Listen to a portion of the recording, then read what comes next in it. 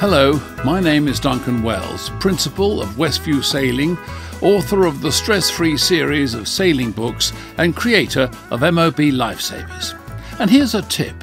When it comes to single-handed techniques for getting off the dock and we're using bridles or slipped lines, we want to use a line that is strong and yet slippery enough to slide around a cleat or against itself.